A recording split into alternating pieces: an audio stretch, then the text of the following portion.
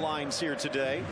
Otherwise, it would be Barcelona in front by 1. Again down the middle. This time it's Messi from Fabregas. Alves gets there, but Messi lifts it over, beating Costa and tapping it home. Delayed, not denied.